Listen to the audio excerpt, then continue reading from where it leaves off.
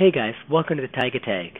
I get a lot of questions in regards to Bootcamp almost on a daily basis on my YouTube channel, so I thought I'd make a quick video about tips and tricks on how to use Bootcamp. For those of you who are not familiar with Bootcamp, Bootcamp is a tool that Apple provides with Snow Leopard and Leopard to install Windows onto your Mac. So using Bootcamp Assistant, you can install Windows XP, Windows 7, or even Vista onto your Mac. And if you want more details in regards to how to install Windows onto your Mac, a step-by-step guide, make sure you check out my channel for a step-by-step guide on how to install Windows 7, and this works for any other Windows as well, XP and Vista. So you make sure you check that out. I'll post a link in the description or click on the annotation.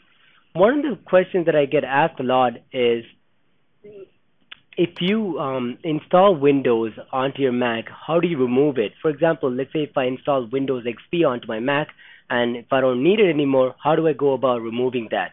So it's very easy. All you need to do is open up Bootcamp Assistant. So I'll just go into Spotlight and type in Bootcamp Assistant, and there it is, Bootcamp Assistant. I think I clicked the wrong one, Dictionary. Sorry about that. So there it is. We'll just press continue. And here we select create or remove a Windows partition.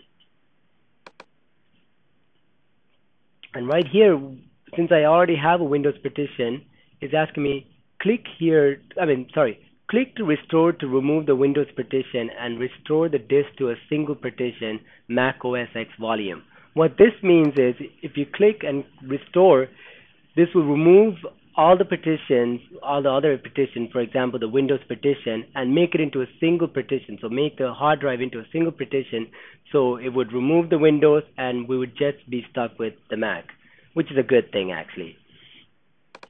So we'll go ahead and quit that.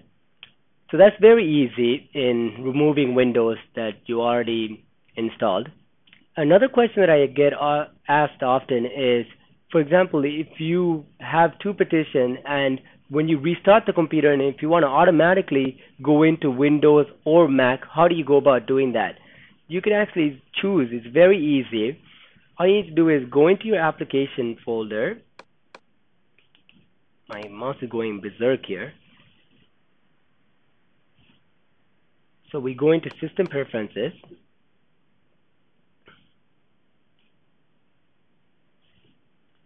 And go into Startup Disk. Here I have highlighted Windows on Bootcamp, which means if I restart right now, or even if I shut down the computer and if I restart, it would automatically go into Windows. And if you want to change that to Mac, all you need to do is just highlight the Mac and you can press restart, or you could just press escape and close it. Now if you go ahead and restart, it would automatically go into Mac.